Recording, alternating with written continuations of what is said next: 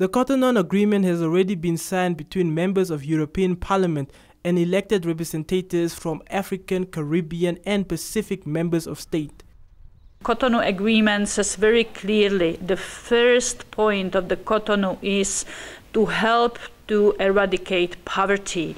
So it goes perfectly with the key goal of His Excellency President Hage Geingob and his Harambee plan, because all the deliberation, be it price of commodities, be it inter-African trade, be it renewables, be it conservancies, but be it as well democracy and human rights and stability.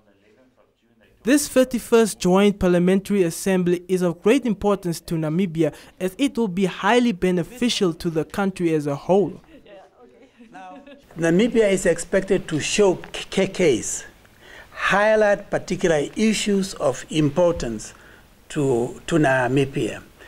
And we have selected a number of agenda items through which we could showcase the particular progress Namibia is making in a particular area, or showcase a particular issue that we consider to be of particular challenge to the development of the country.